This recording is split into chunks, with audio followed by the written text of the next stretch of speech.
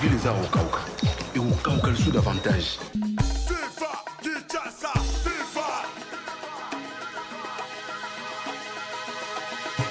Okay.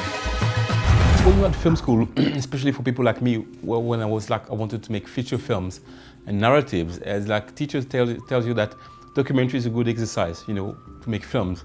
And so, oh, you find these boring things, at least when I was younger. But actually it's true, and more than that. You realize later that these great movies that you admire have this strong documentary background. And at the same time, they want to make it like a real big feature films. And so these combinations create like a nice balance. What I try to do, to achieve in this film, is like trying to get the real Kinshasa in, have this sense of documentary, the streets, the noise, the people, the houses, you know, all the handcrafts around that, but at the same time being a real feature film, like a gangster movie. The most difficult part was how to keep that balance right, and how like to bring to the audience that feeling of like, okay, this sounds real, but at the same time it's a real entertainment. What I did is like I brought in a casting director from France, and she did a casting of like 300, 400 people. We selected 20, we put them in a big workshop. They had talent, people have talent, you know, actors. In a place like that, you know, in the poor country, people act because they need to act, so they're good. But we need to give them some like technical tools, you know, to play in front of a camera. We did that for 2 months, and then for another 2 months just before shooting, and then we did the rehearsals, you know, making the film, so everybody was ready.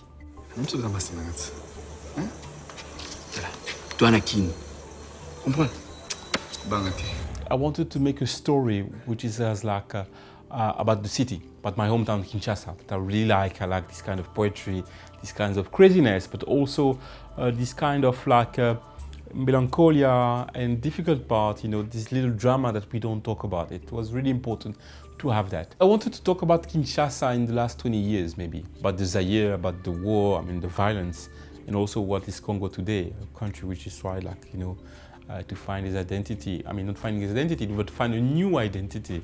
So I put like different elements, especially the violence, you know, Azor, which is a really character coming from Zaire, you know. You can feel it in his manners, the bodyguard, that's a certain attitude. Riva, who is completely different, is someone who is more like a Congolese modern, you know. He has been through so many things and he tries to survive on a day-to-day basis. In a city where everything is for sale.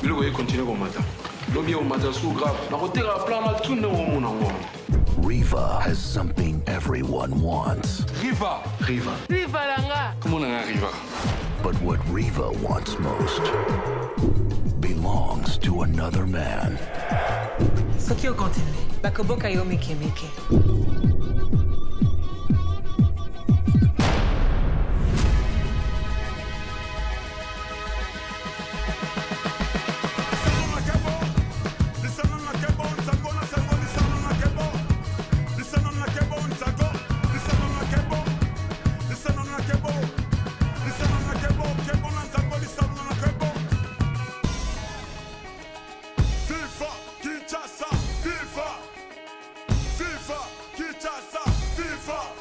Oye, Viva, bongo es lo que la pasa.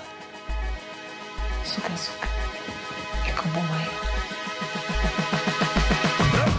Viva Riva.